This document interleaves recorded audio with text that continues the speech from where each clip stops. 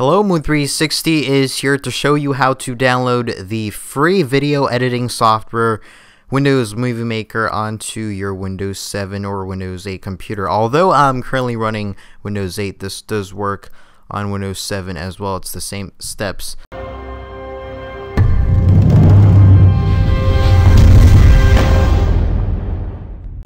So let's just get started. So first, you can use any browser you want, but just open up a web browser. For me, I'm using Chrome, and you want to be at this page right here. The link will be down in the description, or if you prefer, you can just type in Movie Maker into the search box and you just get to the exact same page. But anyways, once you're on this page, as you can see, this is the official download place.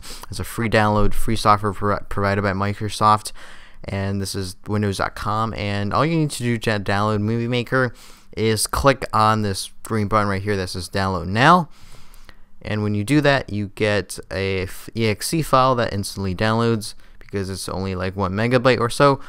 But if you prefer to download Movie Maker in a language that's other than English, you can click on other download options and choose all the language options you have that you want the language of Movie Maker in. So choose that. So once you have the file downloaded, just click on the download file, and if you get a pop-up box that says give permission, click on yes.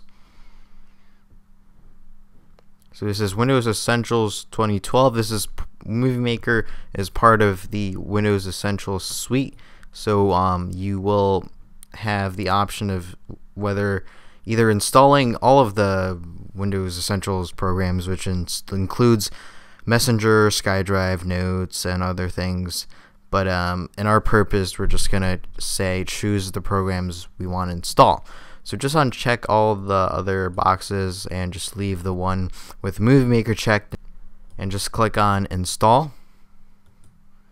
And it's installing. You can show details to see the progress of the install, and I'll be back after the install is complete. So now Windows Movie Maker has finished downloading, and after it finished downloads, you'll just get this message, and it's just done. Windows Essentials is installed. It took about 5 minutes for it to install, so just click on close,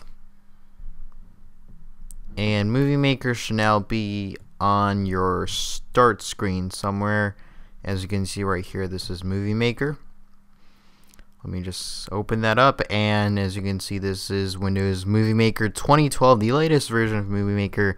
This is how you download and install Windows Movie Maker. Let me know if you have any questions down below in the comments. Just leave any comments or suggestions, whatever. Just leave all your stuff, everything you want to stay down in the comments, and I'd be happy to respond and reply to some of your comments as well. Definitely subscribe for more tips and tutorials videos like this, and thank you guys really much for watching this, and I'll see you guys next time. Bye bye.